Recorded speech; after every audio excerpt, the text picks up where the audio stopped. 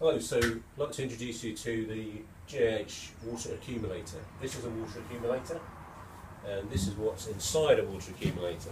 It's a butyl membrane, and when there's no demand for water from the property, mains pressure fed into the bottom of the accumulator blows this up like a balloon inside. There's air pressure in the top of the accumulator as well, which helps drive water out when demand comes on from the property.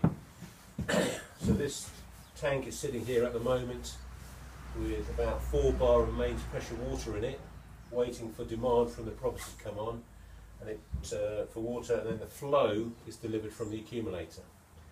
So this accumulator is linked up into this unvented hot water cylinder at the moment, and will provide flow through the hot water cylinder and through the cold feed pipes to deliver a balanced flow into the property. So if we isolate the accumulator, turn that off with this tap here, so now the flow through the tank is just coming from the mains flow from the unit we're sitting outside through a pipe.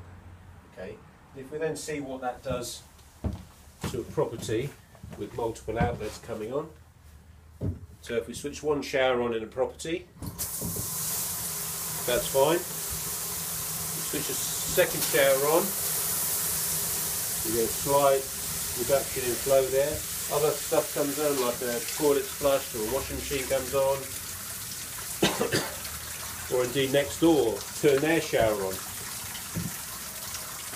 This shower stopped completely. So we haven't changed the pressure that's available, it's still 4 bar of pressure, but the flow available through the mains to this property, to this scenario here, is not sufficient to run 4 appliances.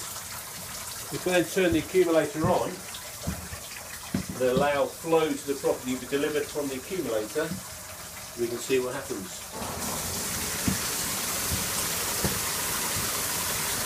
All the appliances are operating at full potential.